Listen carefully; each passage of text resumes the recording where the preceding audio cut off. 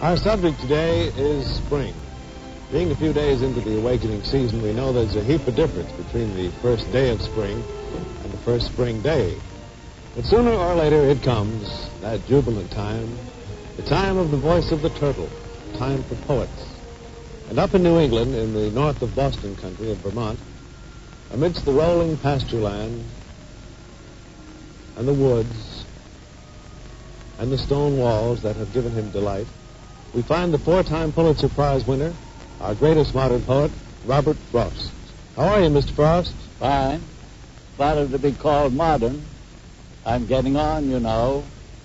Just had another birthday this week. That would be your 83rd, I believe. Congratulations. Thanks. But it's funny about birthdays. When you're middle-aged, you grudge every one. Then all of a sudden, you're up where you'd like them to whiz by. You'd like to be 100, 110. You want to be the oldest man that ever lived. Outlive them all. And from the start, Mr. Frost, did you always want to be a poet? No. Lots of other things I'd have been happy at.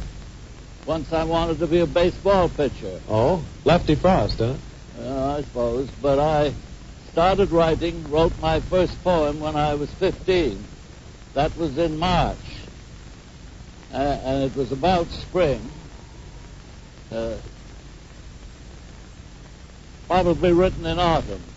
There's a line in your poem called The Mending Wall. Spring was the mischief in me.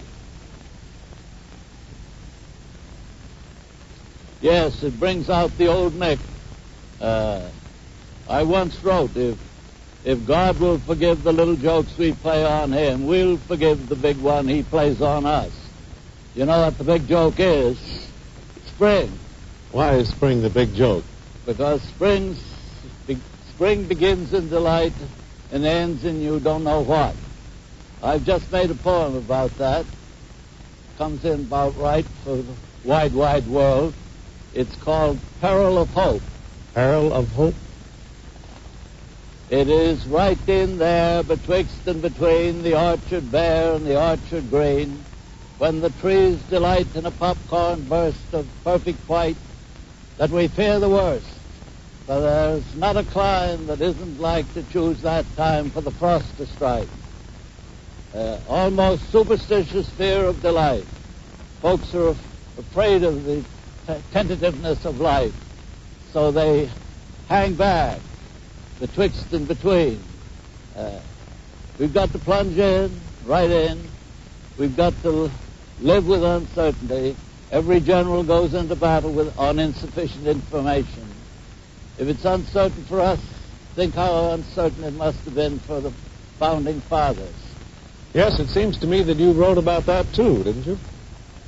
Yes, in a poem called The Gift Outright.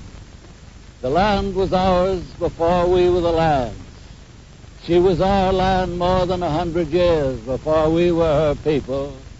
She was ours in Massachusetts, in Virginia, but we were England's, still colonial.